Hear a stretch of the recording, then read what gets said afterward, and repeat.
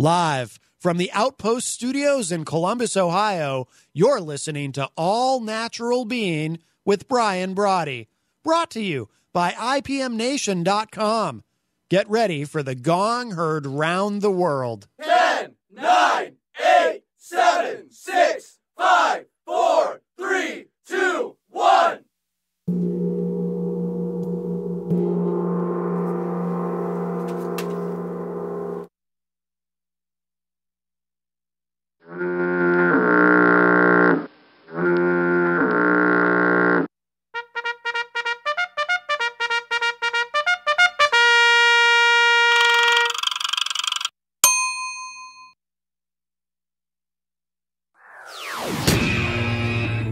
All-Natural Being. Warning, All-Natural Being with Brian Brawdy is designed to shake your sense of self to the core. It's full contact psychology with an empowering twist, a philosophical loofah for your soul. For those of you not ready or comfortable releasing your inner superhuman, listener discretion is advised. Here's your host, Brian Brawdy.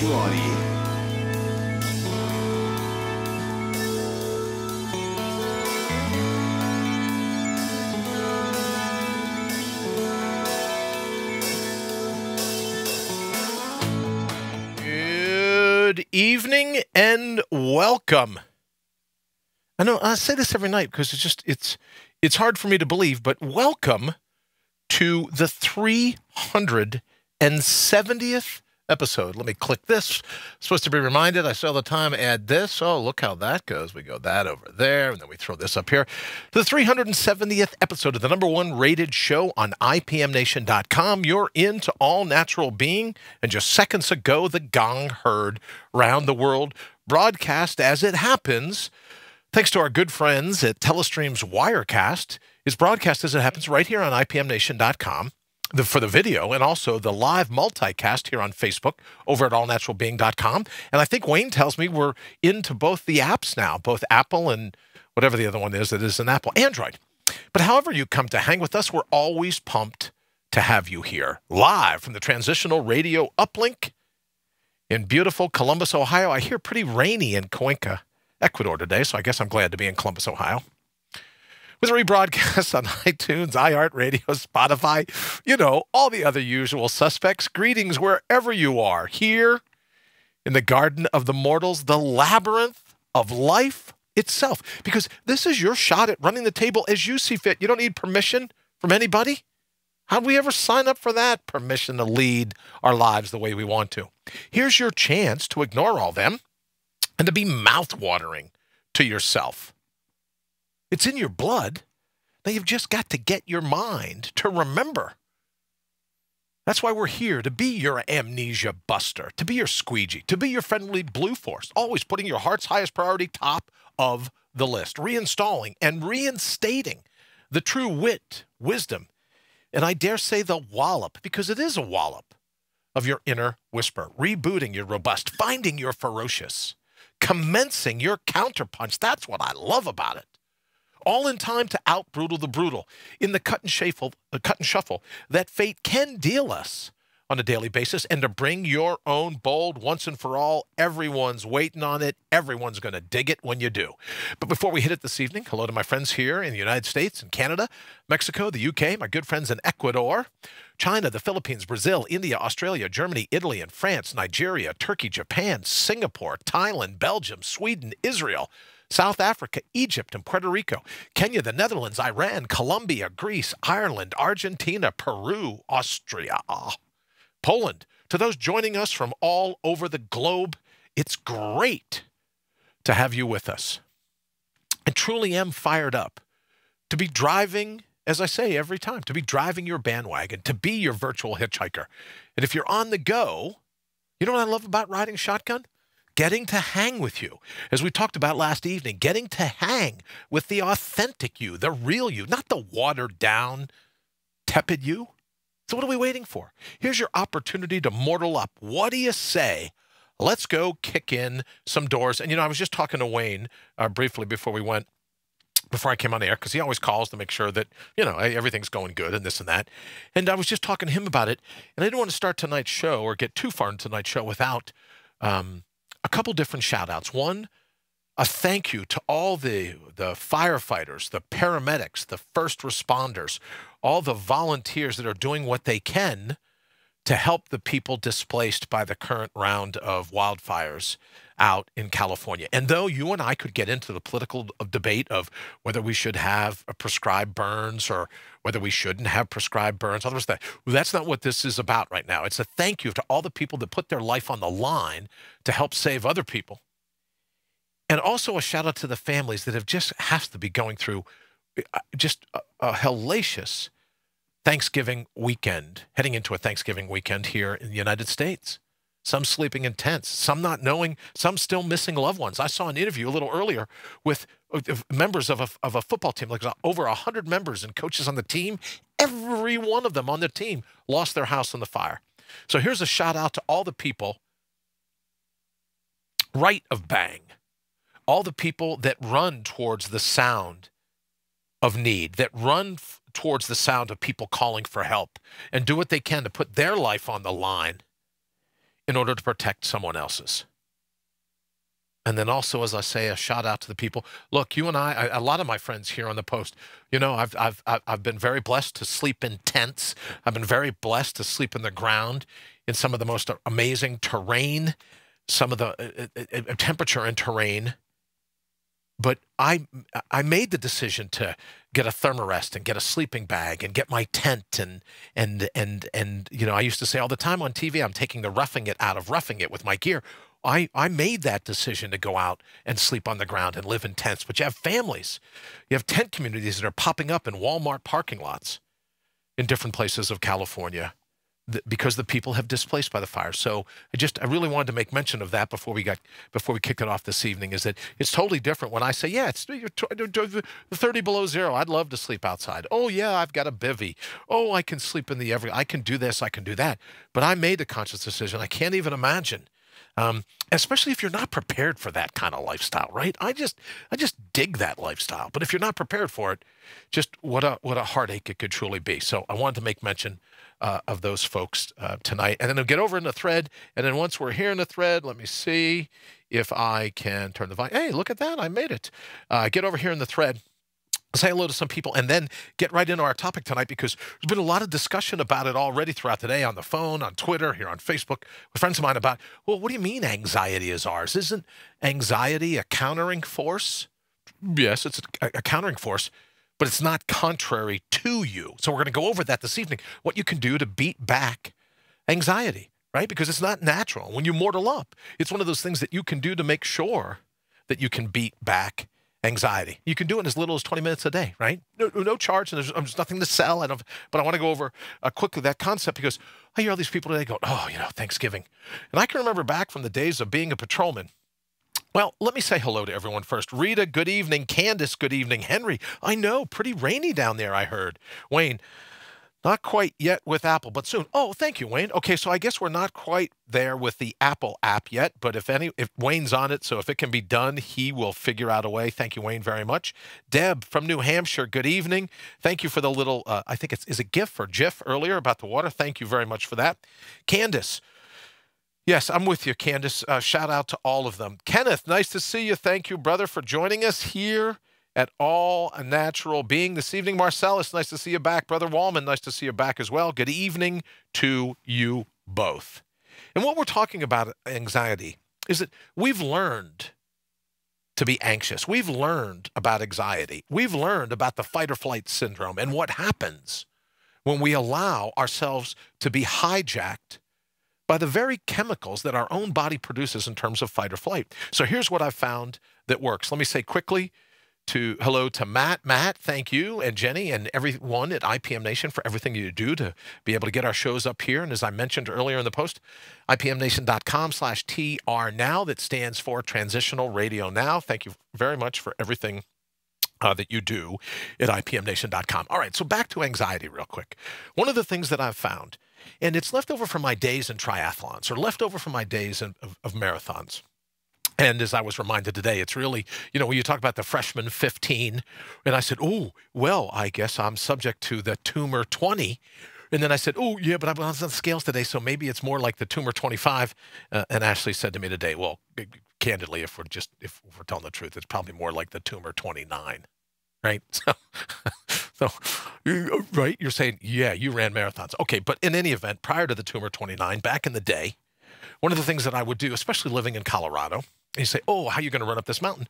You do it just barely looking out over your feet. You never look up at what the grade is going to be. You never look out onto the course. You never say, oh, how much of the challenge is left in front of me, right? This race is going to kill me. You look out just ahead of your feet, just a few steps ahead.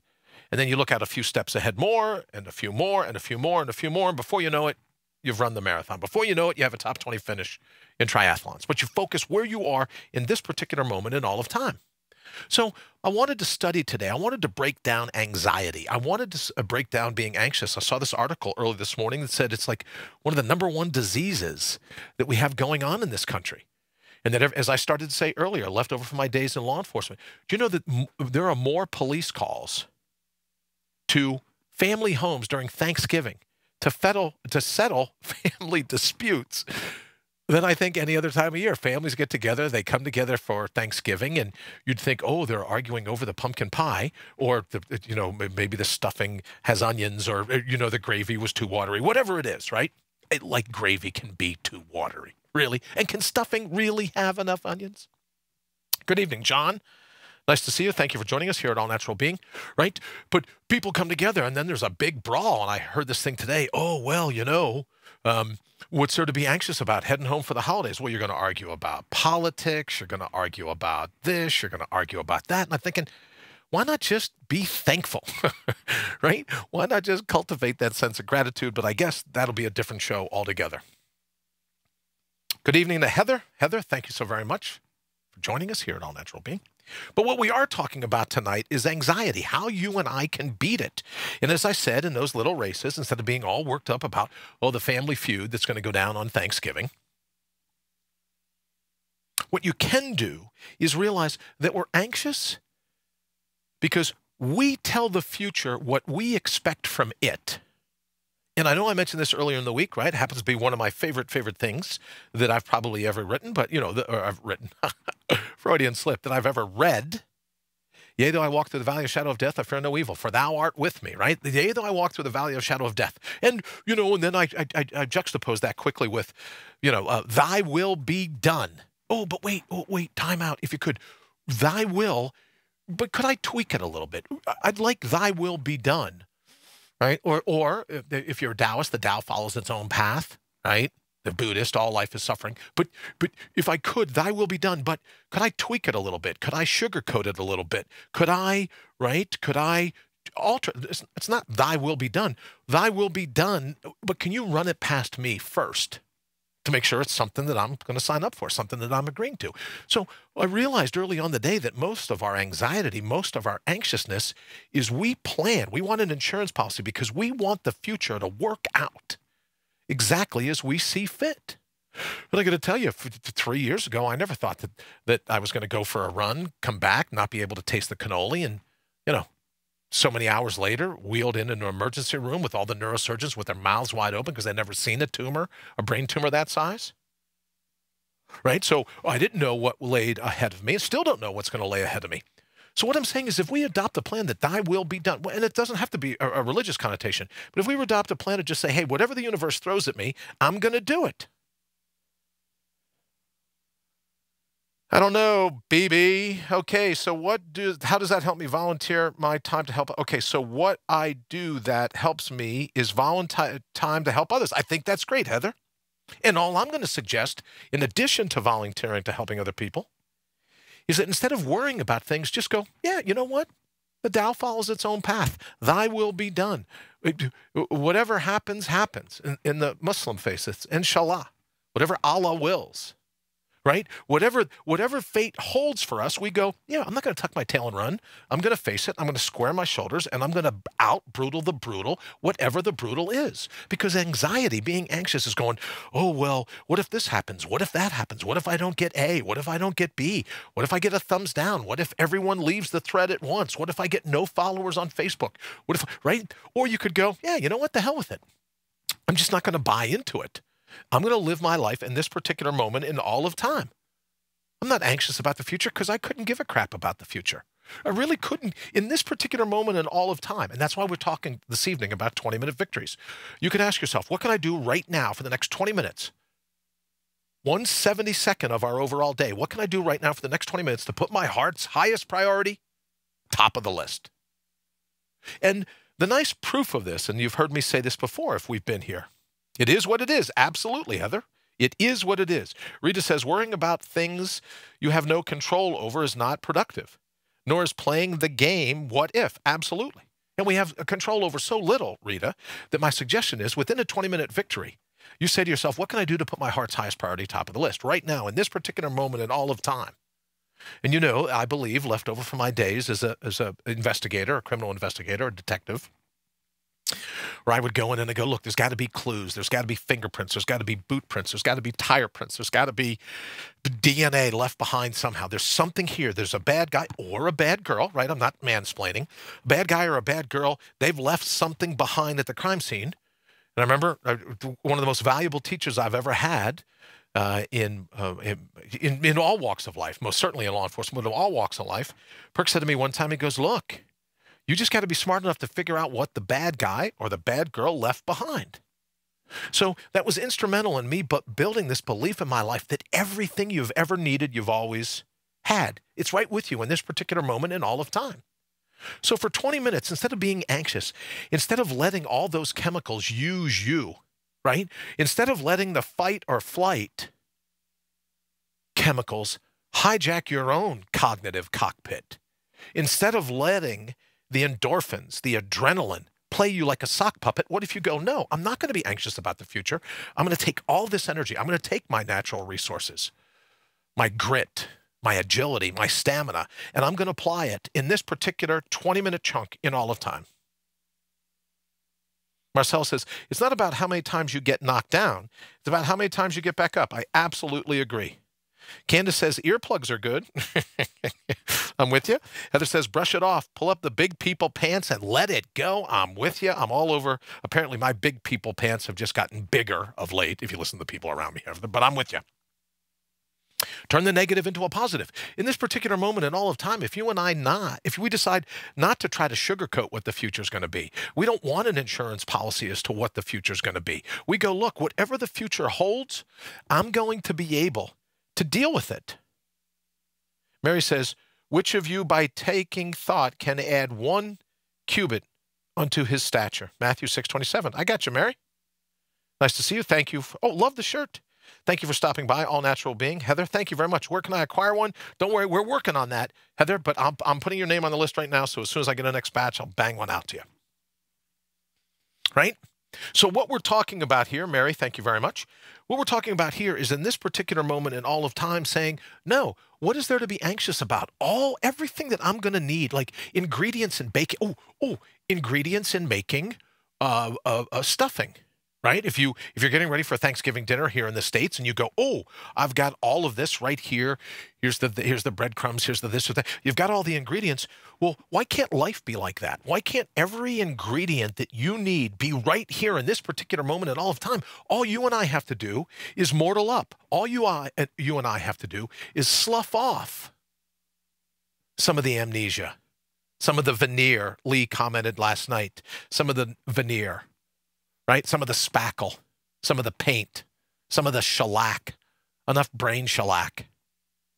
But if we peel away all of that, which is why all those thoughts about, I get in trouble a lot of time. I was talking to Mary about this the other day. I get in trouble sometimes when they go, well, what do you think of the message? And I go, look, one of the toughest guys, you got to admit, if you look at Jesus, if you look at, most certainly if you look at Buddha, if you look, anyone that can walk into the desert for 40 days and 40 nights, you got it going on. right? You know what it takes in order to be able to survive. You're not going to worry about it. You're going to go, hey, whatever I'm confronted with in any particular moment in time, then I'll just plain deal with it. Buddha wasn't all worried. He goes, let me find a tree to sit under, right? Joseph Smith wasn't worried. I'll walk into the woods of Palmyra, New York. Whatever happens, happens, right? And you look at Jacob, you look at Muhammad, you look at any of them that walked out into the middle of the adventure at hand, not worried about the outcome, but like, no, I'm squaring my shoulders. Whatever this moment has to teach me, I'm going to learn the lesson built in. I'm going to steep, right? Like tea leaves in warm water. I'm going to steep myself in this particular moment in all of time. To Candace's point, so if you do that, if you steep yourself in the moment, if you just immerse yourself, what is there to be anxious or dread or overthinking? To Candace's point, I said the other day here on Facebook that the best thing that you can do to learn meditation is develop the art of underthinking. Everyone, oh, he's an overachiever. I want to be an underachiever. Oh, he's an overthinker. I want to be an underthinker. Joseph says, improvise on the fly with faith. Joseph, I couldn't agree with you more. That's the whole, yea, though I walk through the valley of shadow of death, I fear no evil, right? Because in whatever you're going to need, whatever you need to materialize in that particular moment, if we're not always worried about we're going to tell the future how to respond to what we want, as Joseph says, you improvise on the fly. It's all impromptu. It's improvisation, which is why I think that form of comedy is so powerful. Dana, if you're listening, I got your message late in the day. I'll give you a ring. I know you're busy. I don't want to say what I was going to say because you're enjoying an evening somewhere else. But then, I won't out you if you don't want everyone else to know where you are. I won't mention where you are. And I hope it warms up for you there. Mary says, battling anxiety is one of the spiritual battles you can fight. And I think you can fight it, Mary, because you just have to at some point go, what am I being anxious about? I'm doing this to me. And if I'm doing it to me, then I'm going to knock it off. I'm going to mortal up. I'm going to live in this particular moment in all of time. And there's all kinds of battles that be going on in my brain. I don't need to add anxiety to it. I don't need to have an attitude. Thank you very much, Heather. Thank you very much, as I appreciate you. Right? But we don't have to cultivate the attitude of anxiety. So how do we do that? And just try this for the next 20 minutes. If you don't believe me, just try it for the next 20 minutes. Go, yeah, I'm not going to worry. David Ray Bowman has asked me many times before, even long before I started doing this show, long before episode 370, the whole thing about the BEST acronym. And I said the BEST acronym stands for breathe in, exhale your name, scan the situation that you're in, and then take action. As Candace says, I've honestly been working on controlling my breathing. Well, that's the beauty of the BEST acronym, I think. Right, Candace, other than the fact that I wrote it, which I think makes it, somewhat suspect. But in any event, for me, the beauty of the BEST acronym is to breathe in. If you're in a panic situation, if you're anxious about something, David Ray, there you are, brother. How you feeling? Hey, look, I need to make sure that this isn't going to interfere with our trip to Rainier next year. You thought I forgot about that, huh? So you breathe in, right away your body goes, wait a minute, how panicked can he be? How stressful can this be? How anxious can he be? How anxiety-ridden can he be? He's taking the time to take a deep breath. And I mean, putting your lungs through the paces, right? Not just shallow little breathing, right? But putting your lungs through the paces. Draw in a big breath. And then the E in BEST acronym is exhale. What do you got to do? You got to exhale your name. And people go, well, of course I know my name. It shouldn't. Very good, David. I'm very excited about that. Good evening, Sarah. Thank you for joining us here at All Natural Being. Please, tell everyone up in the North Country we said howdy. But right, when you exhale your name, people say, well, I know who I am. Well, in a moment of anxiousness, in a moment of dread, in a moment of fear, I've interviewed people that don't know their own names. So when we breathe in, putting our lungs through the paces, we pull in a full lungs of air. And then you exhale. You exhale the sound of your own name. It tells the physiology in your body, wait a minute, how anxious can he really be? How fight or flight ridden can he really be? He just took a full set of air into his lungs. He just exhaled, had the presence to exhale his own name. Good evening, Lee. Thank you so much for joining us. I was just talking about you a little earlier. Thank you for joining us here at All Natural Being. And then you scan your situation. You sift where you are. And then and only then do you take action. Well, I'll be honest with you. I've been out in the middle of an adventure, and I've watched somebody run towards the grizzly bear because they were so wound up. They had no clue. When you talk about tunnel vision, another reason why I say scan the situation you're in, the other reason that you move your eyes back and forth. Again, totally physiological. There's nothing philosophical about the BEST acronym. It's all to trick your body into you using it as opposed to it using you. And if you feel bad, if you think you're being rude, oh, I don't want to trick my body. Yes, you do.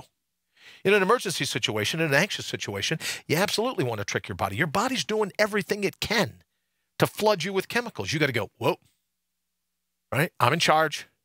Like Alexander Haig. I'm in charge until the president's plane lands, right? You got to get in and hijack those chemicals back and remind them that they work for you. You don't work for them.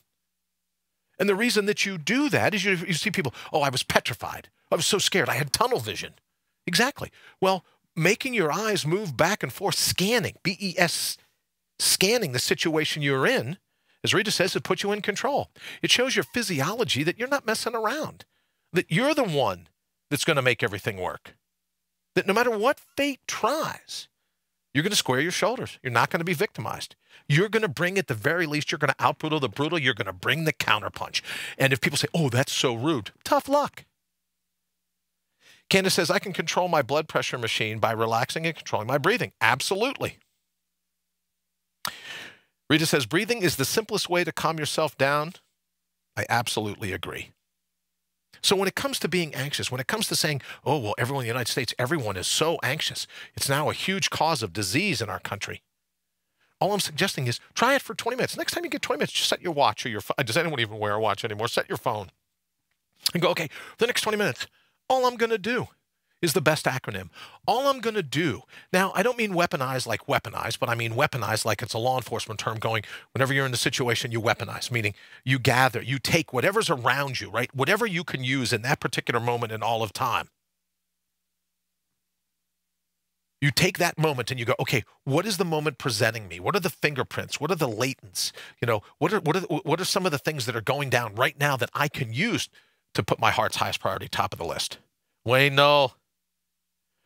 You saw Davy Crockett down a bear. Yeah, remember the Daniel Boone when we were, I don't know, Joseph, you might be a lot younger than me, but Daniel Boone when he would throw the hatchet and it would split the tree in half. I remember that, right before Zorro. All right. If for any of you that don't recognize what Wayne's saying, is he's telling me, so here's talking about reading the tea leaves. He's telling me to make sure, or he's telling me that he's watching the time. Which is really interesting because the emoji he has is exactly at the bottom of the hour. So is that like a standard emoji, Wayne, or did you just create that? So he's saying to me, oh, I'm watching this time. You better be as well. Kendra says, I learned deep breathe, say stuff, and laugh instead of blowing up and upsetting myself. Absolutely. Good evening, Barth. Nice to see you, brother. Thank you for joining us. Wayne says, sure is. Okay, so now it wasn't a typo, right? All right. John, I enjoy getting with the flow. It's always been the path of least resistance. And John, I would say the very first flow, the very first rhythm to want to jump into is the rhythm of your own breath, your own deep breath. And if that isn't enough, and it's just in terms of a form of meditation, instead of, oh, well, I need something, I need a mantra that I can say, just say thank you. Just cultivate a sense of gratitude for what you have in this particular moment in all of time. I can tell you, and then I've got 1 minute and 34 seconds left before I get another. Yes, Joseph, thank you. Please tell Wayne, don't be anxious. Don't be anxious, Wayne. Yeah, I got to stop long enough to like that one. I'm learning how to do all this. And I'm telling you, having hit a hard time, it's just not in me. Oh, yeah. All right, just a thank you would be the perfect mantra. So if you want to meditate, breathe in. Put your lungs through the paces, breathe out, scan the situation that you're in, remind yourself that you can be grateful for the fact that you're here, then you take action. I can tell you, coming up now in just 59 seconds, Wayne's going, oh, there's no way he's going to pull this off. Oh, don't forget, here in 53 seconds, you'll be able to stick around. Thinking Re-Envisioned with Henry Noel will be coming up right after this, so I guess I should get ready to bail. But I can tell you here, in the last couple of weeks with no headaches, I am absolutely grateful every moment to have finally beaten the monkey on my back. All right, we're going to go ahead and get out of here so I don't get 2 sets of clocks and maybe like a punching fist from Wayne. We're going to do this. We'll see you back here tomorrow night, Wednesday, on All Natural Being. Thank you so very much for hanging out with us. We'll see you tomorrow.